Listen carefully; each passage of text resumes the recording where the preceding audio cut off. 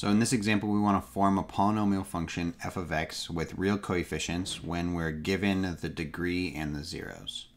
So because this is a fourth degree polynomial, we know that we should have 4 zeros. But in this case, we're only given 3. We're given 4 twice, right? That's what it means to have a multiplicity of 2, and 3 plus 2i. But because we're given this complex imaginary zero, we also know that its conjugate, 3 minus 2i, is going to be a 0. So the first thing that I'm going to do is I'm going to write this polynomial function in factored form, and then we will expand this factored form to construct our polynomial in standard form. So our first factors are going to be x minus 4 times x minus 4. Again, it happens twice because there's a multiplicity of 2. And then that's going to be times x minus 3 plus 2i. 3 plus 2i, and then times x minus the quantity 3 minus 2i. Now, when we distribute this negative through, what it's going to do is it's going to change the signs for both of these, and we should end up with, so again, our first two factors are x minus 4 times x minus 4, and then our last two are going to be x minus 3 minus 2i and x minus 3 plus 2i. So those are our factors of this polynomial. So now we're going to FOIL and distribute to expand this polynomial function. So x times x, that's x squared. X times negative 4, that's minus 4x.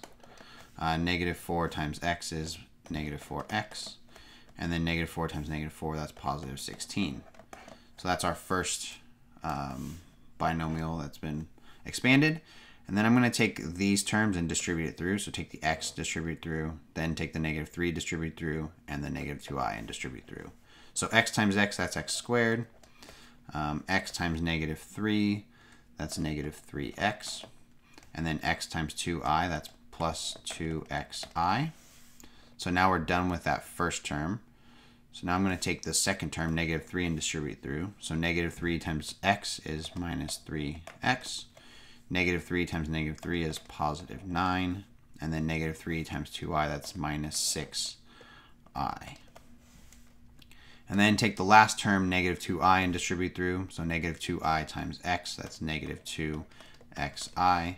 Negative 2i times negative 3, that's a positive 6i.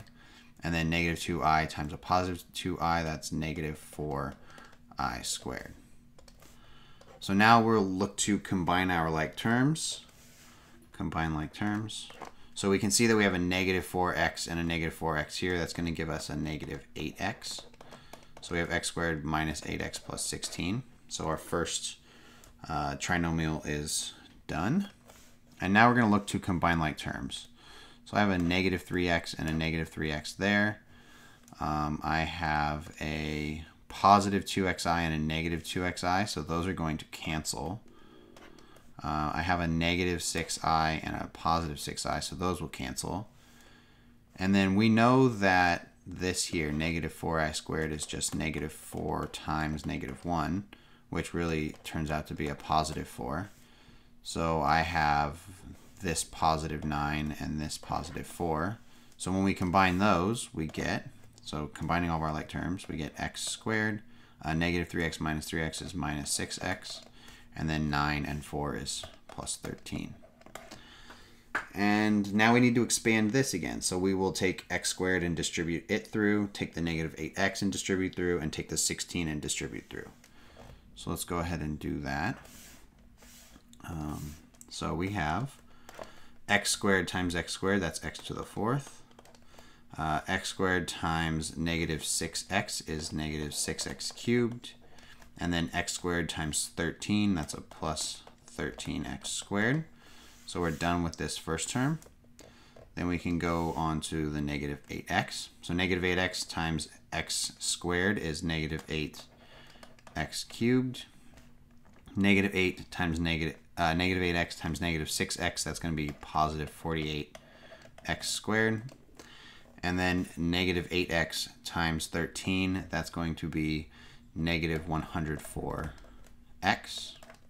So now we're done with that term, and we can take the 16 and multiply through. So 16 times x squared, that's plus 16x squared.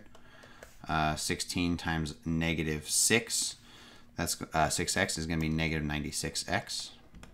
And then 16 times 13, that's positive 208. And now we can go through and combine our like terms. So what are the like terms here? So we have only one x to the fourth. So this is going to be our function here. So we only have the 1x to the fourth. So we're done with that one. We have a negative 6x cubed and we have a negative 8x cubed. That goes together to give us negative 14x cubed. And we have a 13x squared, a 48x squared, and a 16x squared. So when we combine all of those, we get positive 77x squared. And then our linear terms, we have negative 104x and negative 96x. So that makes a negative 200x. And then we just have the one linear, or the constant term, so plus 208. So this here is our polynomial function. It's a fourth degree polynomial function, and we see that it was constructed from these zeros, so those are going to be all of the factors.